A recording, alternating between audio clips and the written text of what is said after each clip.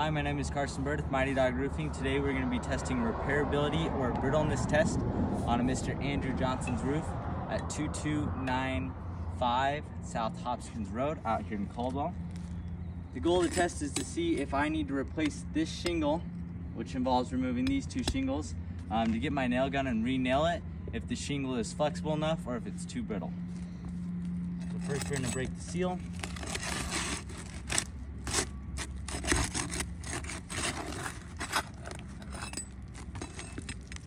Down here, we're gonna lift up and you can see that already with light pressure it's just completely busted this shingle, right? They're extremely brittle, and because of that we can't actually do a repair on this slope.